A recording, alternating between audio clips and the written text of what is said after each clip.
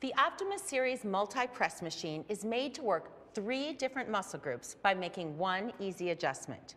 You can work your pectorals or chest muscles with the chest press, the upper pectorals with the incline press, and the deltoids or shoulder muscles with the shoulder press.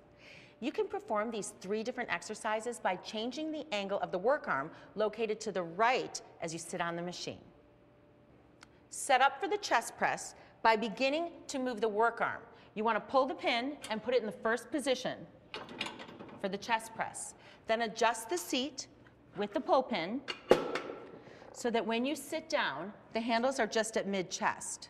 Next, adjust the weight stack with the pull pin to the appropriate weight, and remember you can use the pull down incremental weight if you'd like. Sit back, abs tight, feet on the ground, and grip the handles. Press it away, feeling it through your chest muscles, and then bring it back down, controlled movement. Perform the desired amount of repetitions before you move on.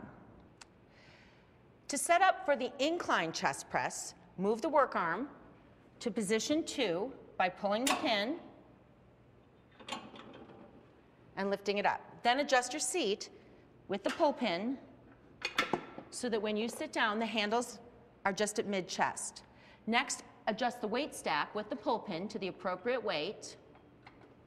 And remember that you can use the drop-down incremental weight if you'd like. Sit tall, back against the back pad, abdominals tight, feet on the ground, and grip the handles. Press away, breathe, and return in a controlled motion.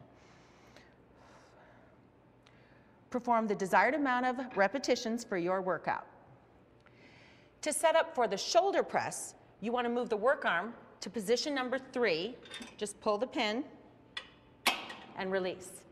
Then adjust the seat pad using the pull pin so that when you sit down, the handles are just above the shoulder height.